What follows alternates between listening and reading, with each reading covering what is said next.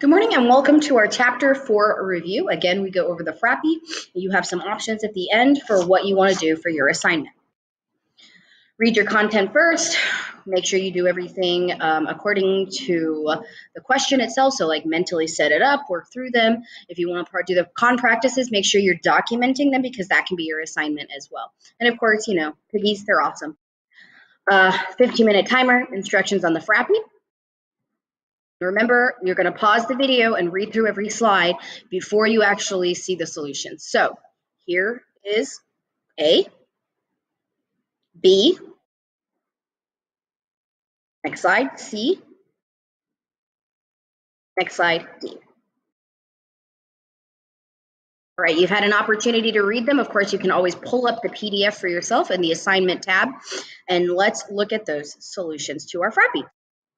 So, in a recent study, 166 adults from the St. Louis area were recruited and randomly assigned to receive one of two treatments for sinus infection. Half of their subjects received an antibiotic, amoxicillin, and the other half received a placebo. If you don't remember the term placebo, you might want to research it. Make sure you know the statistical definition and not just the layman's term for it. So, describe how the researchers could have assigned treatments to subjects if they wanted to use a completely randomized design. Phrasing we haven't seen in a while, but I want to make sure that we reset about this question. It's kind of simplistic, so maybe you can kind of walk yourself through it yourself.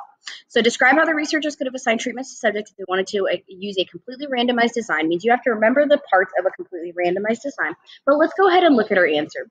So we went ahead and labeled 83 note cards with the letter A and 83 note cards with the letter B. Why did I pick 83 and 83? Well, if I take 166 and divide by 2, look at that, I have 83 and 83. So we've already separated our two sets of adults into two different groups. That's what we've done.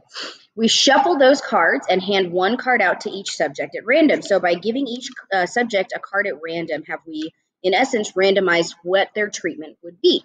So we're not assigning a treatment group based off of anything except randomization. Subjects with A get the antibiotic, subjects with B receive the placebo. There's a lot of different ways you could have randomized this. You could have told me you used a random number generator. You could have used popsicle sticks. You could have used the table D with the random numbers and blah, blah, blah. There's 100 different ways you could have set this up, but as long as you recognize that A, that they don't know which treatment they're getting, and we don't know who's getting the treatment or why, blah, blah, blah. So just make sure it's fully randomized.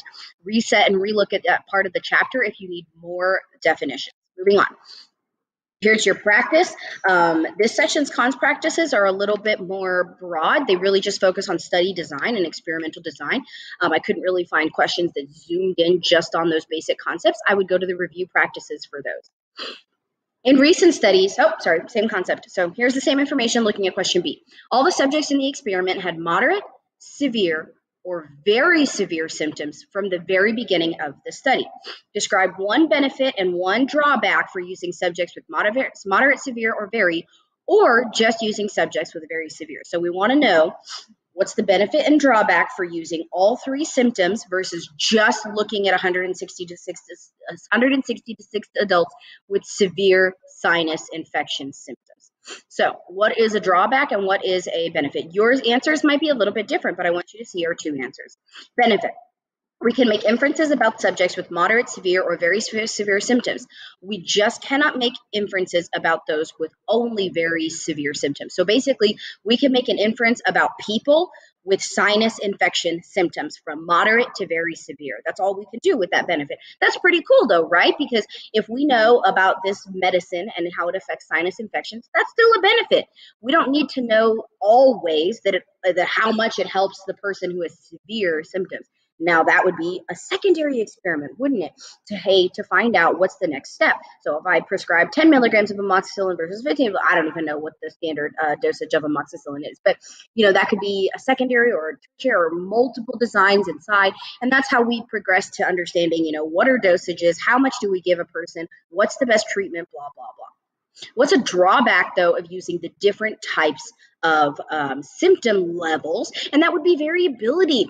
Because we're looking at all sorts of different types of symptom levels, you've got a lot of variability in their test scores. And so that means you're going to have all sorts of different test score answers. So the people with moderate are going to have certain answers. People with severe, very severe, are going to have certain answers. And those will probably link and group together, hopefully, but the variability will definitely occur. This will make it more difficult to find convincing evidence that the antibiotic is more effective than a placebo. So to really find out if that antibiotic was more effective, you might actually have to start breaking them up into that moderate, severe, or very severe. So that would be a big drawback. Finding errors is a really good practice on Kahn under study design. All right, moving on to question C. At different stages during the next month, all the subjects took the sino-nasal outcome test. After 10 days, the difference in average test scores was not statistically significant. In this context, explain what it means for the difference to be not statistically significant. So the first thing you have to do is figure out, what does statistically significant mean? Like, what's the definition of statistically significant? And then you got to put it in context. So let's go ahead and see that context answer, because the difference in average test scores was not statistically significant, then the difference wasn't large enough to rule out random chance as a plausible explanation. That means the observed difference could be due to the random assignment and not the effects of the treatment. So that's what statistically significance means. It means whether or not it's due to chance. And so if it's not statistically significant, then that means we can't rule out chance. And let's move on. Okay, so need more practice. Experimental design considerations, again, is a more broader practice than kind of narrowing in on statistically significant. If you're looking for just statistically significant practice, maybe email me or something and we can go back and forth about that.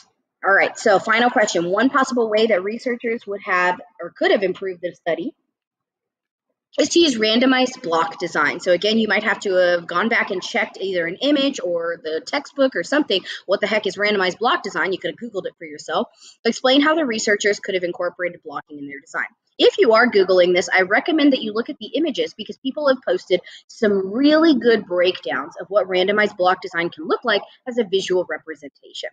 But let's go ahead and jump in, figuring out how our 166 adults receiving one of two treatments for sinus infection could have been a randomized block experiment. So one form, we could have formed blocks based off of the initial conditions, so that moderate, severe, and very severe symptoms are our three blocks. Within each block, we now are going to give one half of that block the amoxicillin and the other half the placebo, without them ever knowing, and hopefully without the experimenters also knowing, so it's a double blind, but we're not jumping into that just yet. Blocking by initial severity will help us account for the additional variability in test scores caused by differences in severity. Some kids might have said, why not block by treatment? Well, remember, blocking has to do with kind of a categorization of the population itself, not the treatments, because that's why they're called treatments. They're an entirely different step in your experimental design. So blocking has to do with, am I blocking them by gender, by GPA, by favorite color, whatever it is, you're blocking them by something that describes the population. And here is that unit exam on study design. I really suggest y'all start working through those cons. They're great practice to kind of reset and refocus on each topic at a time as we begin to work towards those mega FRQs that are going to be the 45-minute online take-home exam. That's all I've got for you, so you know the end. If you can skim through the PDF for answers to the odd questions from the chapter review, or you can go directly to your assignment where you can choose one of three options. Of course, you can always do more. The most recommended option is solving one FRQ from the practice test, or you can solve 3 multiple choice questions. Make sure you show me your work. No work means no credit. Or you can send me screenshots of your cons, okay? You don't have to be super successful in the cons. You just have to show me you're working through it. I'll see you guys in the next video. Bye.